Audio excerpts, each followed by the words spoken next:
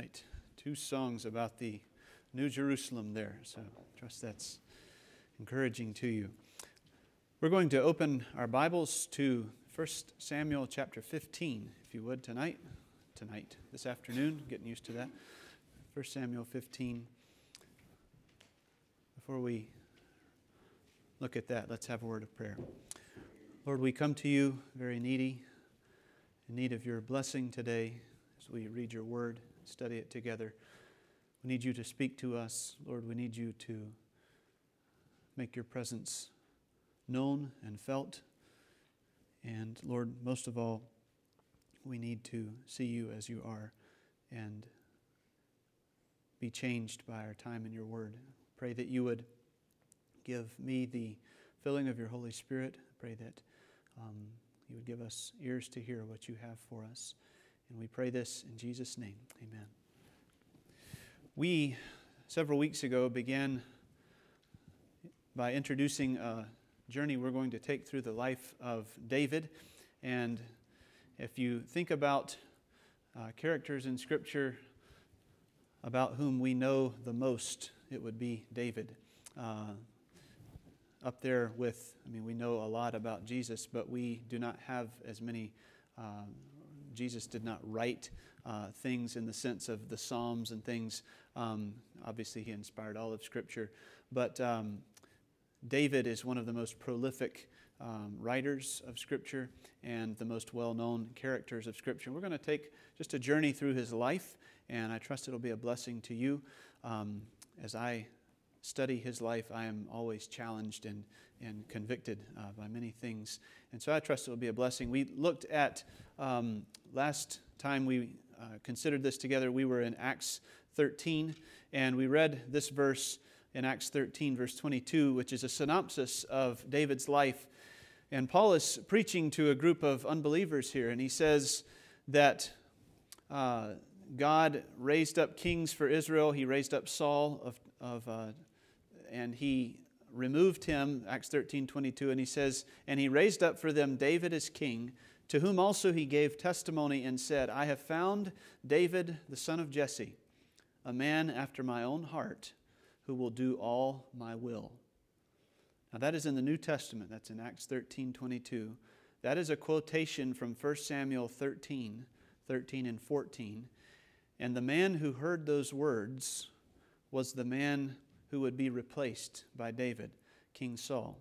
And he was being rebuked by the prophet Samuel in 1 Samuel 13 and 14, and we'll get there in a little bit. But it's interesting that Saul was the one to hear those words first. And to fully understand David's life, King David's life, we need to understand a little bit about Saul's life, the king he replaced, and the king with whom he had so much to do in his early life.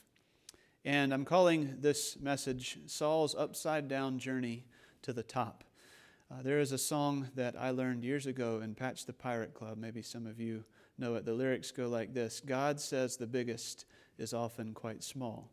God says the greatest is the servant of all. You must go downward to come out at the top. Follow man's logic and you'll be a flop. Upside down, inside out. Die to live. And to get, you've got to give. To be rich, you must be poor. Give away if you want more. Impossible? Not really. Absurd? Check God's word. Just take a look around and you'll find this world is upside down. And that is Saul's life. It's upside down. He journeyed to the top, and at the end of his life, he finds out that he's actually at the bottom. And I want you to see in 1 Samuel 15:17, this is a key verse that I'm going to come back to a couple times here. 1 Samuel 15:17. And we'll get into the context of it later, but I just want to show it to you first. 1 Samuel 15:17, Samuel says to Saul, when you were little in your own eyes, were you not head of the tribes of Israel? And did not the Lord anoint you king over Israel? Now the Lord sent you on a mission and said, go and utterly destroy the sinners, the Amalekites, and fight against them until they are consumed. Why then did you not obey the voice of the Lord? That phrase, when you were little in your own eyes. is very, very significant for Saul. Saul began when he was little in his own eyes. But now, what is Samuel implying about Saul? I want you to, it's after lunch. I was threatened by two people that I have to keep this interesting. And I will not name those two transgressors, but they threatened me to keep this in. So what is he implying about Saul at this point? He says, when you were little in your own eyes, you were this way. But what's he implying? Too big for his britches, okay? Too big for himself. He is too big in his own eyes. He's too large. He's conceited, okay? And that's the implication. We will follow Saul's path from the bottom to the top, or the top to the bottom, depending on how you look at it. And we're going to see here that God uses people that are small in their own eyes. That's the secret to Saul's life. That's the secret to your life. God uses people that are small in their own eyes. 1 Corinthians 1:27 through 29. You can flip over there if you turn fast. I'll read it to you here. It says, "But God has chosen the foolish things of this world to put to shame the wise."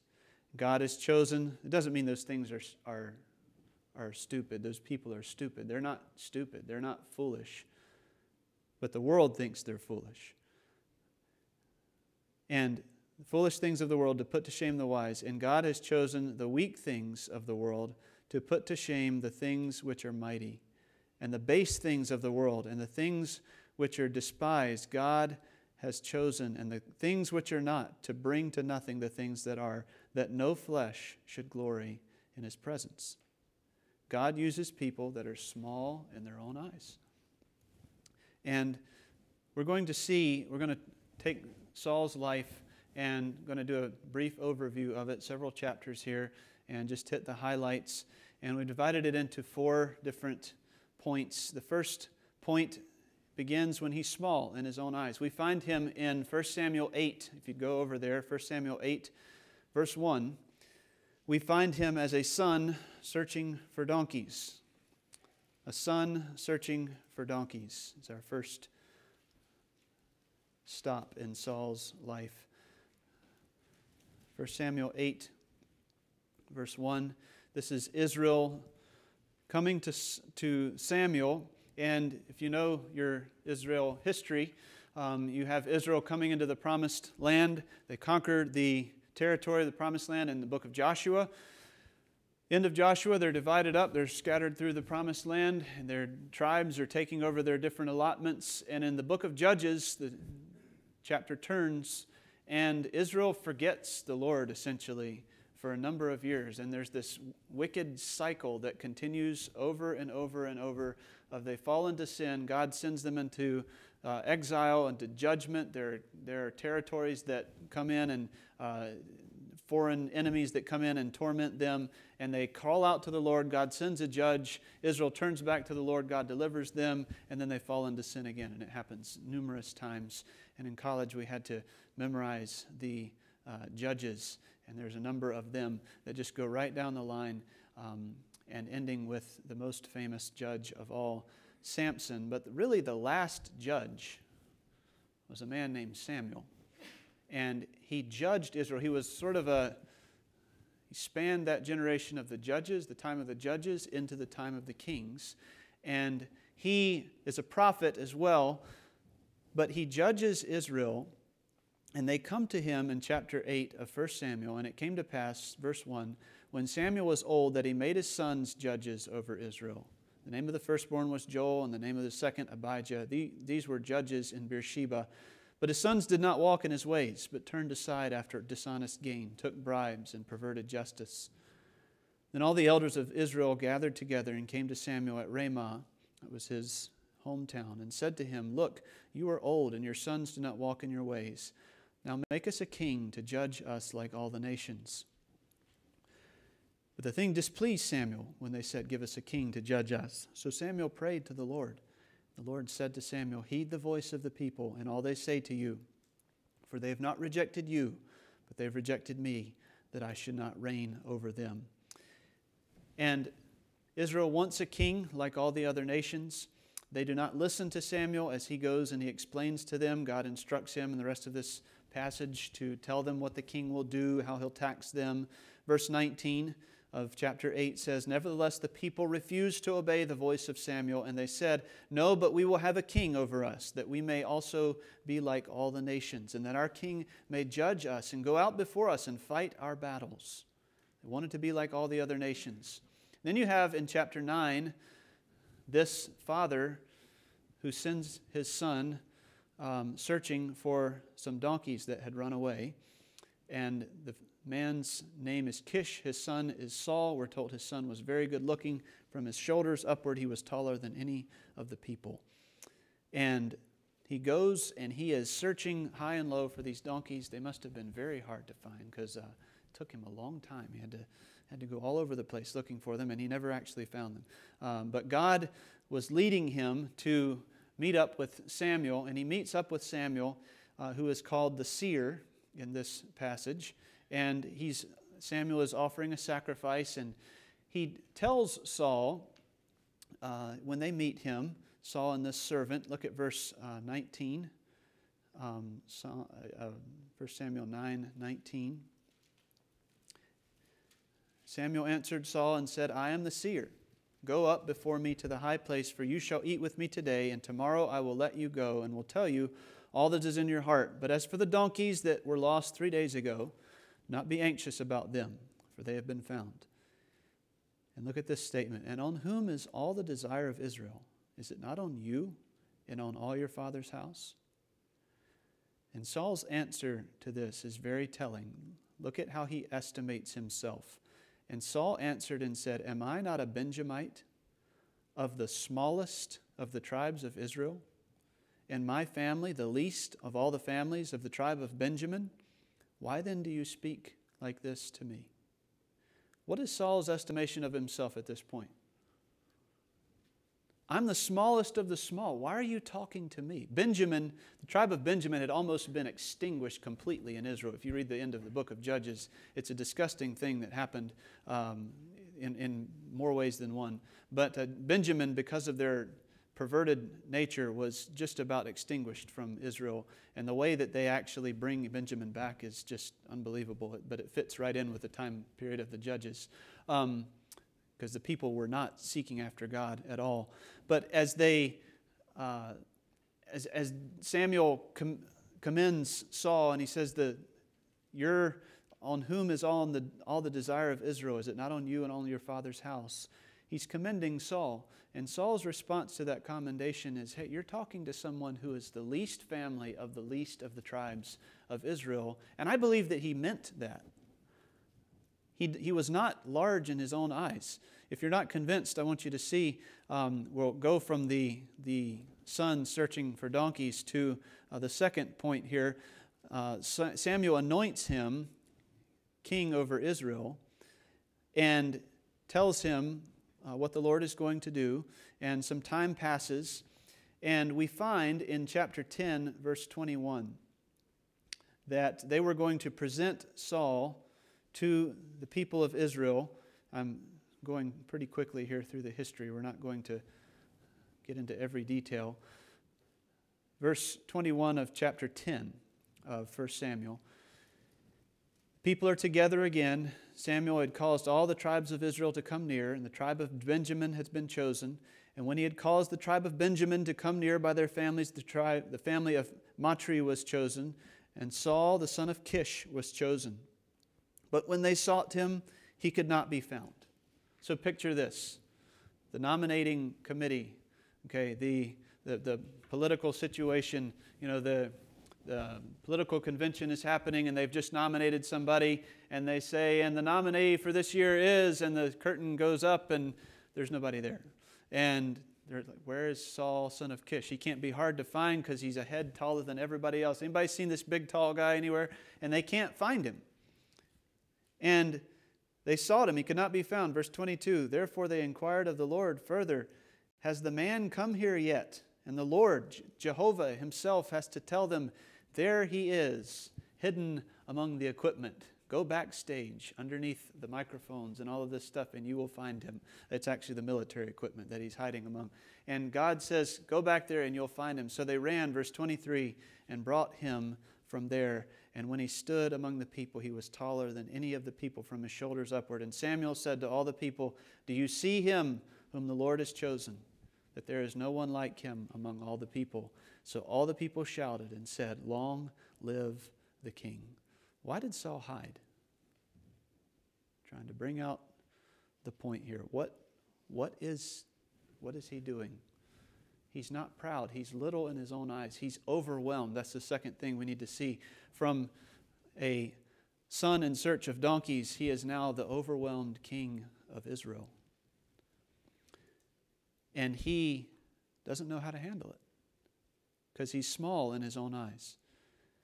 He's anointed king in 1051 BC. And he was old enough at this point, if you put all of the references together in 1 Samuel 13, you'll find that he had a son named Jonathan who very early on in his reign, it seems, was leading in the military. So Saul was not this young, barely 20-something. He was probably 30s, 40s at this time period in his life. This is 1051 BC. He's old enough to have a grown son in the military. David is going to be born 10 years after Saul is crowned king of Israel in 1041 BC. So Saul is considerably older than David, as is Jonathan. Saul unifies these people, though, in response to the dangers that are surrounding them. If you go to chapter 11, you see this conflict that comes up. I want to point out, first of all, the end of chapter 10. Not everyone wanted Saul to be king. Verse 27, some rebels said, how can this man save us? So they despised him and brought him no presents. But he held his peace. He wasn't going to make trouble. And he was a humble young man, or middle-aged man, we'll say. He's a humble man. And this conflict happens in chapter 11, verses 1 through 15. And I want you to see the nature of the conflict is Nahash the Ammonite comes and he encamps against Jabesh Gilead. And people of that city were used to giving in. People of Israel were used to giving in to these enemies. You have instances of this in the book of Judges. They tell Samson, they say, Samson, don't you know that the Philistines are rulers over us? We need to bind you and take you to them. You remember the story? And they bind him with these cords, and as they bring him out to the Philistines, he breaks the cords. But don't forget that the Israelites actually bound their own champion and led him to their captors. And so it happens again that in this time period, the Ammonites come and they encamp against Jabesh Gilead, and they say to them, make a covenant with us and we'll serve you. Nahash the Ammonite says to them, on this condition I will make a covenant with you, that I may put out all your right eyes and bring reproach on all Israel. How does that sound? Would you guys sign on to that? And they're like, well, just a second. Let us think about it. Give us 7 days and we'll see what we can come up with here. And they send to King Saul and say, you need to help us. And Saul sends word to all of the people. And in verse 6, the Spirit of the Lord came upon Saul when he heard this news, and his anger was greatly aroused. So he took a yoke of oxen and cut them in pieces, and sent them throughout all the territory of Israel by the hands of messengers, saying, whoever does not go out with who? Saul and Samuel to battle, so it shall be done to his oxen. Notice those words, Saul and Samuel. It wasn't about Saul. It was about something bigger. He was about the safety of Israel. He was about the cause of the Lord. And Samuel played into that. Notice the words Saul and Samuel. And all the people come up, they unite, and he utterly defeats the Ammonites. You can read the story there in the rest of the chapter. And then, in flush with this victory, some people come up to him. So it was the next day that Saul put the people in 3 companies. I'm ahead of myself, or behind myself here. Let's go to verse 12. Then the people said to Samuel, "Who is he who said, Shall Saul reign over us?" Basically, Saul won't reign over us. "Bring them in that we may put them to death." So he's killed these Ammonites and he's destroyed them. And now they've all come together again, and everybody's like really charged up about their new king. He's just defeated the Ammonites. And these people, I think they were probably worked in the media of that time period. They said, "Saul, how do you feel about those people who don't support you as king?" And they said, "We think we should kill them right now. What do you think?" And he's got a golden opportunity to annihilate all of his political opponents. And he says to them, "Not a man shall be put to death this day, for today the Lord has accomplished salvation in Israel." What does that say to you? What does that say about his character? He's not in it for himself. He's not in it for political fame yet. He's not about himself. He's small in his own eyes. He's the overwhelmed king of Israel. And he responds graciously to his political enemies. They renew the kingdom in the rest of this chapter, and Samuel confronts them very pointedly about their rebellion against the Lord once again. And they repent for this, and they say, "Please entreat the Lord for us, because we have sinned." And in verse 20 of chapter 12, Samuel said to the people, "Do not fear. You have done all this wickedness, yet do not turn aside from following the Lord, but serve the Lord with all your heart, and do not turn aside. For then you could go after empty things which cannot profit or deliver, for they are nothing. For the Lord will not forsake his people for his great name's sake." Verse 24, "Only fear the Lord and serve him in truth with all your heart. For consider what great things he has done for you. But if you still do wickedly, you shall be swept away, both you and your king." Solemn words as he confronts the people there, and they repent of their sin. But notice that God doesn't take away their king. He says, "Fear the Lord, serve him in truth with all your heart, you and your king." And they do for a time. But then we turn and we find in chapter 13, the timing of this we're not exactly sure. Verse 1 is a little bit cryptic there. Saul reigned 1 year, and when he had reigned 2 years over Israel, Saul chose for himself 3,000 men. I believe the timing is a little different there.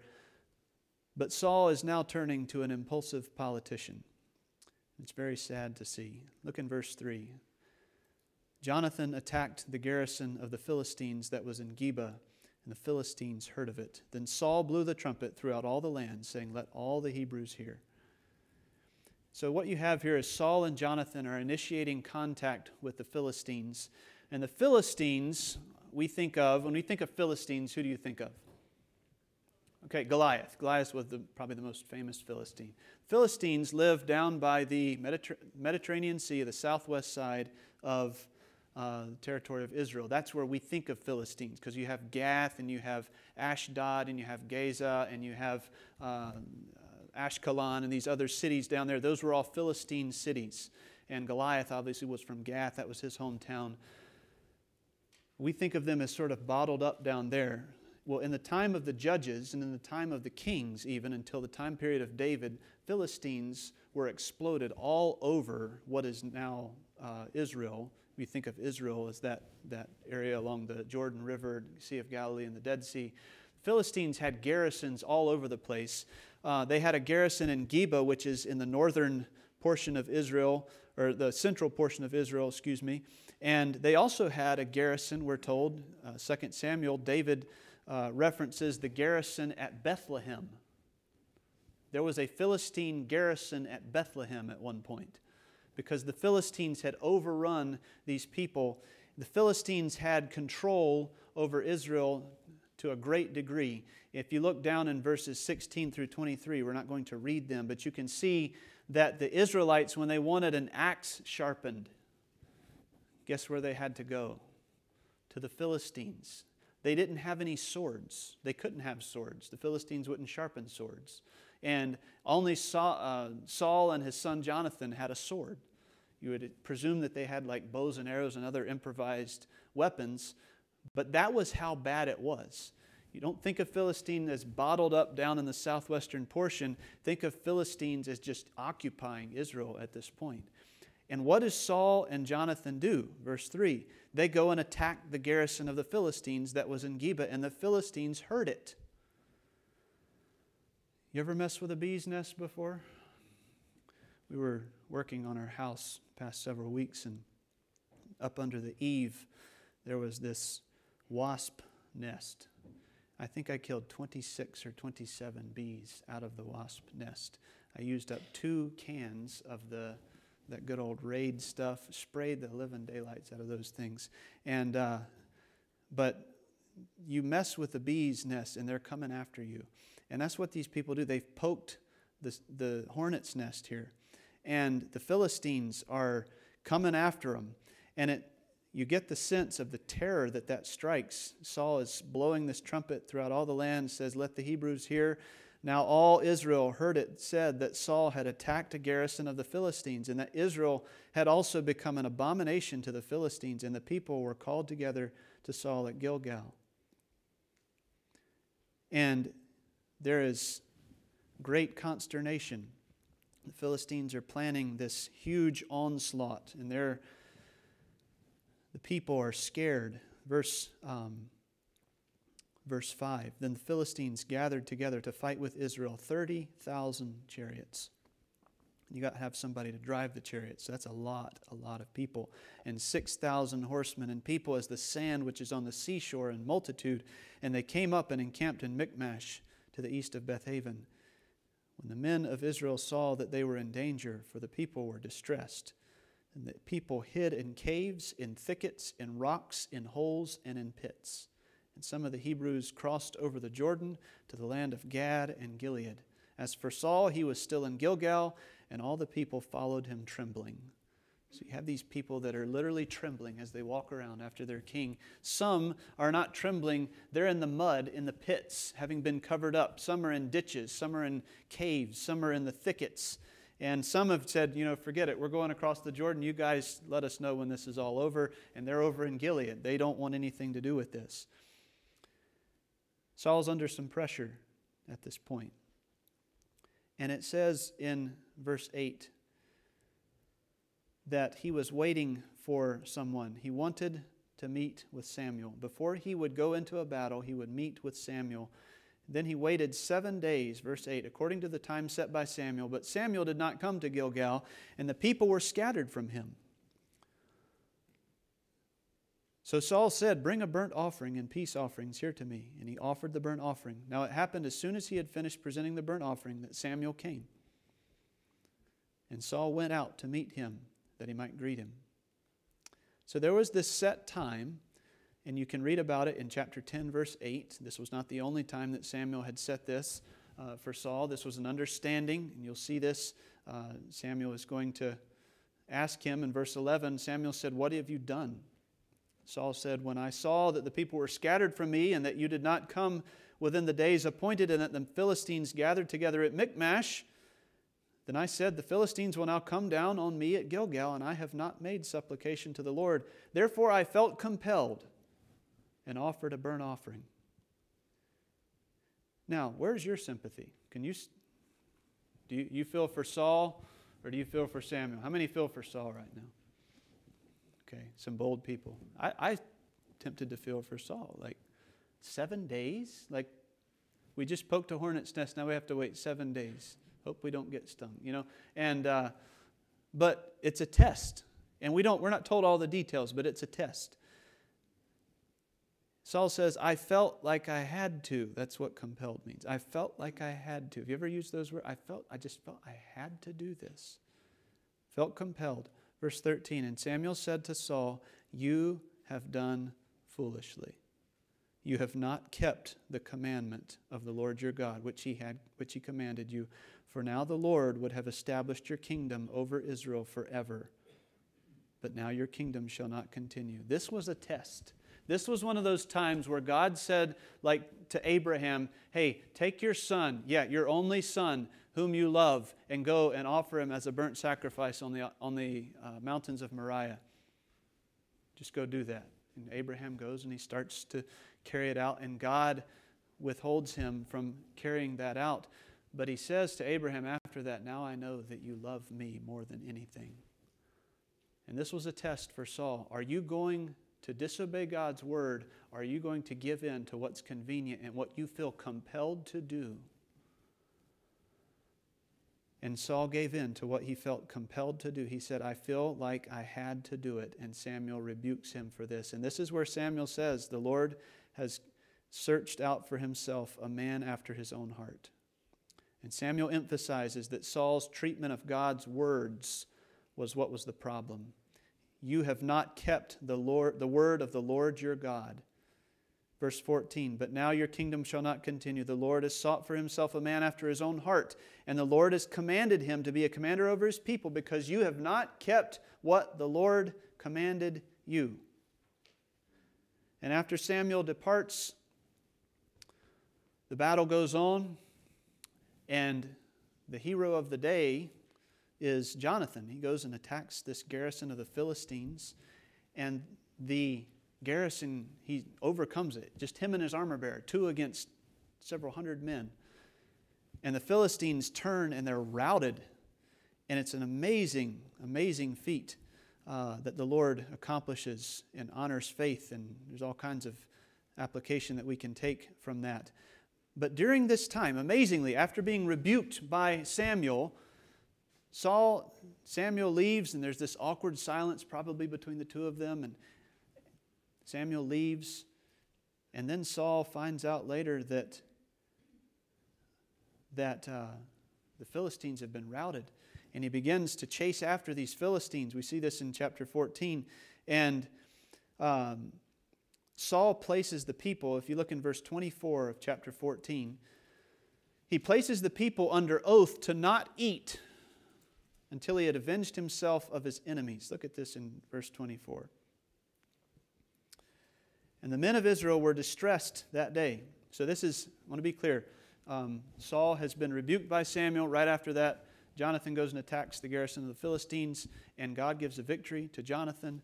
Saul jumps in and he starts chasing these people. Now we're coming to verse 24. The men of Israel were distressed that day as they pursue the Philistines. They say, for Saul had placed the people under oath, saying, cursed is the man who eats any food until evening, before I have taken vengeance on my enemies. Cursed is the man who eats any food until evening, before I have taken vengeance on my enemies. Note his language. Whose enemies are they? They're mine. And Jonathan, wouldn't you know it, is running through the woods, and he sees some honey on the ground, and he eats the honey, and he's starving to death. He doesn't know about the oath. He eats the honey, and he perks up, and he finds out about this oath, and they say, Jonathan, you shouldn't have done that. Why did you do that? The king's placed this. And Jonathan is just forthright, and he says in verse 29, Jonathan said, my father has troubled the land. Look now how my countenance has brightened because I tasted a little of this honey. How much better if the people had eaten freely today of the spoil of their enemies which they found. For now would there not have been a much greater slaughter among the Philistines? And so Jonathan is honest here, and he says, my father's troubled the land. And to make a long story short, in verse 37 through 46, they come back together, and Saul is asking a question of the Lord, and the Lord won't answer him. And the Lord eventually points out that someone has broken the oath.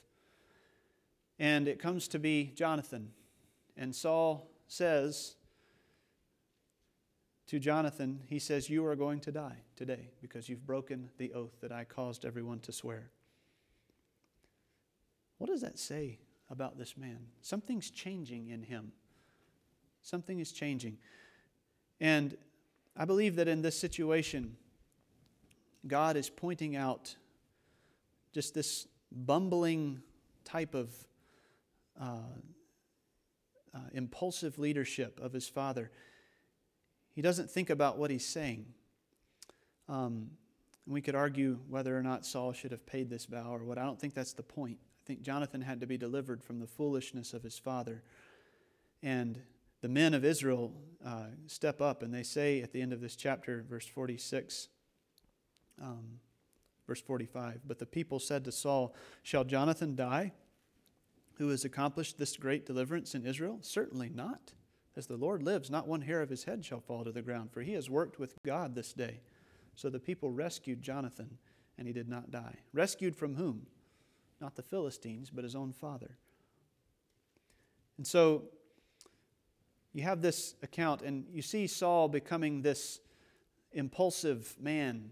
This man that's, I've got to get these enemies. I've got to avenge myself on my enemies. Nobody gets to eat until I avenge myself. Do you guys swear? Do you swear? And he makes everybody swear so he can have vengeance on his enemies.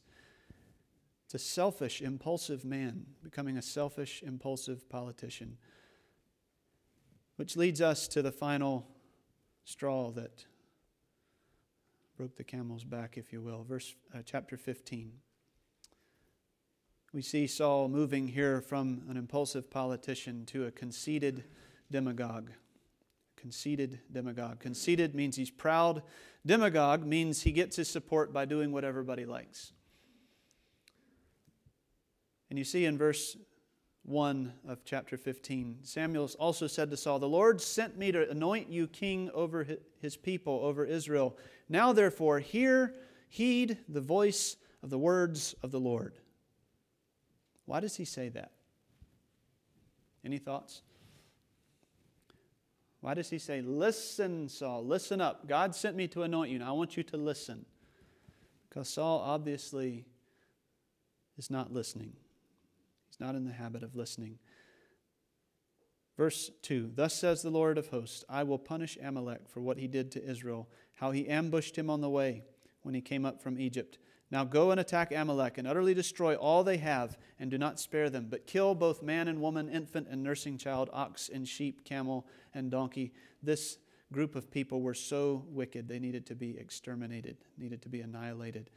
So Saul gathered the people together, and he numbers them, and he goes and he begins to take action. Drop down to verse 9. "But Saul and the people spared Agag," that's the king of the Amalekites, "and the best of the sheep, the oxen, the fatlings, the lambs, and all that was good, and were unwilling to utterly destroy them. But everything despised and worthless, that they utterly destroyed." They say, the writer here says he was unwilling to utterly destroy it. Not willing. Samuel comes once again. Samuel always shows up when Saul is in trouble here. And Saul goes out and he puts on a good face before Samuel in verse 13. "And Samuel went to Saul, and Saul said to him, 'Blessed are you of the Lord. I have performed the commandment of the Lord.'" Had he performed the commandment of the Lord? Absolutely not. But he put on a good face. He was a good politician these days. Samuel says, "What then is this bleating of the sheep in my ears, and the lowing of the oxen which I hear?" And you can actually, if you put yourself here, you can hear it as he says it, because as he's speaking, there's these sheep in the background that won't be quiet. The oxen are lowing, and Saul's standing there, with this Cheshire cat grin on his face, like everything's fine, there's nothing to see here. And Samuel puts his hand to his ear. "What is that I hear?" Saul said, verse 15, "They have brought them." Who's they? "They have brought them from the Amalekites." Whoever they is, they get in a lot of trouble. They get blamed for a lot. "They have brought them from the Amalekites, for the people spared the best of the sheep and the oxen to sacrifice to the Lord your God, and the rest we have utterly destroyed." So who's he blaming at this point? Blaming his people. Blame shifting to the people. So Samuel said, "When you were little in your own eyes, were you not head of the tribes of Israel?" We've come a long way, haven't we? when you were little, you remember back there when you were chasing after donkeys, Saul? Do you remember that? When you were hiding under the military equipment, you couldn't stand people looking at you because you were so afraid to be king. You remember that? When you were little in your own eyes, were you not head of the tribes of Israel? And did not the Lord anoint you king over Israel? Now the Lord sent you on a mission and said, go and utterly destroy the sinners, the Amalekites, and fight against them until they are consumed. Why then did you not obey the voice of the Lord? Why did you swoop down on the spoil and do evil in the sight of the Lord? I mean, he swoops down. You get the picture of this bird swooping down and grabbing greedily everything. And Saul said to Samuel, but I have obeyed the voice of the Lord and gone on the mission on which the Lord sent me and brought Agag, king of Amalek. I have utterly destroyed the Amalekites, but the people took of the plunder, sheep and oxen, the best of the things which should have been utterly destroyed, to sacrifice to the Lord your God in Gilgal. So he's hedging a little bit, isn't he? He said, well, they should have been utterly destroyed, but, these guys, bless their hearts, they just never listened to orders, and you got to sort of work a little with them. Be patient, Samuel. And Samuel's not buying any of it. Verse 22, so Samuel said, has the Lord as great delight in burnt offerings and sacrifices as in obeying the voice of the Lord? Behold, to obey is better than sacrifice. You keep talking about sacrifices, Saul. I would much rather have a king who obeys than a king who sacrifices. And to heed, to listen, than the fat of rams. For rebellion is as the sin of witchcraft, and stubbornness is as iniquity and idolatry. Because you've rejected the word of the Lord, He has rejected you from being king. Now I find this astounding. This is really one of the reasons I'm preaching this message here. Verse 24. Then Saul said to Samuel, I have sinned, for I have transgressed the commandment of the Lord in your words. He's like, all right. See his hands? They're up in the air. All right, you got me. I've sinned. Sorry.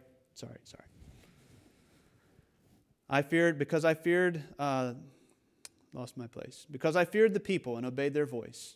He's still blame shifting here, even in his confession. Verse 25, now therefore please pardon my sin and return with me that I may worship the Lord. He's like, Samuel, look, see the time? We got to go worship here. So I'm sorry. Hey, I'm sorry. Please forgive me. Now help me. Let's go worship the Lord. Come on, Samuel. Come on. And Samuel's not going. Samuel's not going anywhere. Samuel actually turns to go the other way. Verse 27, Saul seized the edge of his robe and it tore. Now, he was either wearing some really cheap fabric or Saul had an anger problem. Which do you think it was? I think he had a little bit of a problem. He grabs Samuel and he grabs him in a way that he tears his robe. If you grab somebody and you tear their clothes, something's going on there, okay? And so he tears his robe. Verse 28, so Samuel said to him, the Lord has torn the kingdom of Israel from you today and has given it to a neighbor of yours who is better than you. And also the strength of Israel will not lie or relent, for he is not a man that he should relent. And then in verse 30, again, I find this astounding. He said, I have sinned. Again, you got me. Yet honor me now, please, before the elders of my people and before Israel, and return with me that I may worship the Lord your God. Samuel, help me out. Sorry, I've sinned, but help me out. We got to keep the machine going here. Got to keep a good face. What's he most concerned about at this point? Himself. That's all he's concerned. He is a conceited demagogue. He wants the approval of the people more than he wants the approval of his God. And Samuel goes... So Samuel turned back, verse 31, after Saul, and Saul worshiped the Lord. Then here's a really awkward moment. Samuel said, bring Agag, king of the Amalekites, here to me. So Agag came to him cautiously, and Agag said, this is the king, surely the bitterness of death is past. But Samuel said, as your sword has made women childless, so shall your mother be childless among women. And Samuel hacked Agag in pieces before the Lord in Gilgal. That'll ruin a statement there. That'll ruin the public image. And he does that. Verse 34, then Samuel went to Ramah, and Saul went up to his house at Gibeah of Saul. And Samuel went no more to see Saul until the day of his death. He never saw Saul again until the day of his death. And the Lord regretted that he had made Saul king over Israel. Now, that's a long journey to the top or bottom, whichever you want to look at it, because Saul's world is upside down. And we find Saul now at the top of the kingdom, but at the bottom as far as the Lord is concerned. Because why? Because God uses people who are small in their own eyes. And there are no exceptions. You will not be the exception to that. I will not be the exception to that. God uses people who are small in their own eyes. Those who are little in their own eyes have the greatest awareness of God. And those who are great in their own eyes have the least awareness of God. And the application here, I hope, is pretty obvious. We haven't spent a lot of time on it, but God's children need to humble themselves through the gospel. Those who are great in their own eyes have the least awareness of God, and you can know if you're great in your own eyes when everything is about you. It's all about them. Even your confession is like, yeah, you got me. Sorry, but let's try to keep a good spin on things and help me keep going this direction. And there's no grief over sin. Everything is about the agenda that you have. Everything is about the way that you're going. It's about pride. It's about your image, about your appearance. It's about your stuff or your reputation, whatever it may be. And I'm including myself in all of this as well. And you see, at the end of Saul's life, every time I get to this point, I think, man, Lord, help me to stay away from that. Let me not come into that same tract and slide down that hill, pursuing something, thinking that it's good, and yet it's chasing after my own selfish ambition. Find yourself at the top only to realize that you're at the bottom. What's the remedy? What's the hope for God's people as they face the danger of thinking too much of themselves? Let every man among you not think of himself more highly than he ought to think. How do we do that? We're told over and over in Scripture that we are to humble ourselves. Humble yourself. And I want to point out that humble yourself sounds like it's your responsibility. It's my responsibility. It means that we stop listening to the conceited messages of your heart. Does your heart talk to you? Do you get annoyed sometimes with your heart when it talks to you? Your heart, my heart, they are so wicked. Jeremiah 17:9, the heart's deceitful above all things and desperately wicked. I mean, desperately wicked. Who can know it? And our heart churns out these utterly spiritually dumb things. And it tells us these dumb things that we tend to believe because we follow after our hearts. And the only hope for us is to preach the gospel to ourselves. Just like you would preach the gospel to a proud person.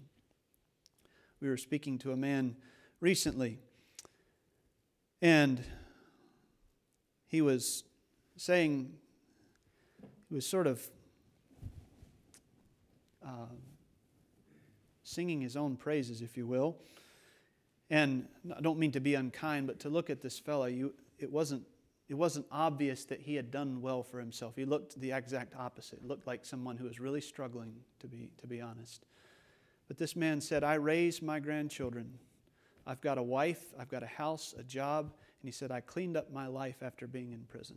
And he was very proud of that. And, you know, I'm thankful for someone that takes responsibility for themselves. But his conclusion was, I don't need God. I don't even believe in God. I don't need Him. What do you say to a person like that? Because a person like that is just a few steps removed from where you and I are sometimes in the middle of the week, we tell ourselves, that was really good. That talk that you just gave to your child, or that, response that you get, that was really good. And you start to believe things like that. Or you begin to listen to your own heart, and I don't know what the subject matter that your heart gives to you. I know what my heart says to me. And we start to listen to ourselves. And we're just like that man, that poor man that met last week. And I had to tell him, the wickedness of our heart. We're all wicked. We need the Lord. And folks, all of us need to say to ourselves today, tomorrow, the next day, when we get up in the morning, fill in your name there, you're a wicked sinner. You deserve to be in hell right now instead of standing in front of this mirror in the bathroom on a Monday morning. You deserve right now to be in hell. You don't deserve the least of God's kindnesses to you. You didn't deserve to get up this morning. You don't deserve to look the way you do. You don't deserve anything. You deserve hell. And left to yourself, you will propagate that selfish, wicked, godless, heathen message to everyone you can because you're proud as a peacock. And you deserve God's wrath. But Jesus Christ has seen your plight. And He took it upon Himself to take on your unrighteous, heathen, godless ways upon Himself. And He took it upon Himself to die on a rugged cross and shed His blood so that you, a wicked, godless, prideful person, can stand in front of this mirror today and say these words to yourself. That's why Jesus died. He died for you. You don't walk away from the mirror a proud person. You walk away from the mirror a person that realizes their place before the Lord. I was driving to the church this morning. I was listening to a particular song. And in the middle of the song, this phrase really has become precious to me this year. It's a simple phrase. It says, "Great is my sin, greater His love." Great is my sin, greater His love.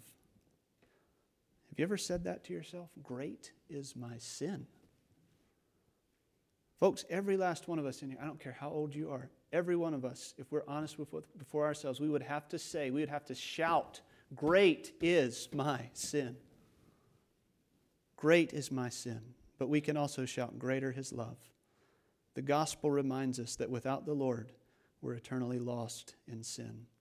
Saul forgot that. He forgot where he came from. He forgot what he was. He was small in his own eyes over here as he was chasing donkeys around as a son of his father. But he goes from being that to this conceited demagogue of a man who's out to please others and polish his self-image. And the simple question today is, where are you? Where am I on that spectrum? Are we great in our own eyes? If you're great in your own eyes today, you need the gospel. You may need to believe the gospel for the first time if you're great in your own eyes today. Maybe you've drifted though. Maybe you have believed the gospel.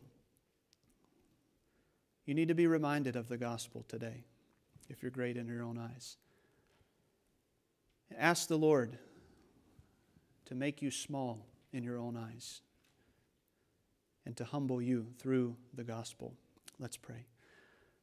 Father, thank you for the example of Saul. A tragic example of a man who forgot who he was. Lord, may we always remember who we are without Christ and who we are with Christ. Thank you, Lord, for the greatness of your love for us, for the exceeding tenderness of your kindness to reach down and have anything to do with us because of what your Son has done on the cross. Lord, give us humility. May we be a people who don't look to ourselves, but look to you. Who are not proud of what we've done, but who are proud of what you've done. And who think of our God as you ought to be worshiped. We pray this in Jesus' name. Amen. I'd like us to turn to 353. We really need the Lord to search us on this,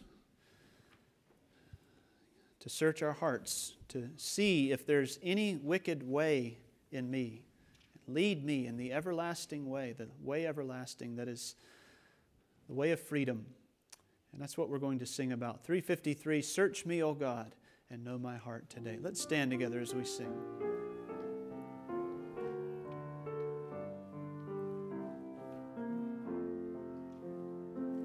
Search me, O God, and know my heart today. Try me, O Savior, know my thoughts, I pray. See if there be some wicked way in me. Cleanse me from every sin and set me free. Sing that last if you would. Lord, take my life and make it wholly thine. Fill all my heart with thy great love divine. Take all my will, my passion, self, and pride. I now surrender, Lord, in thee abide.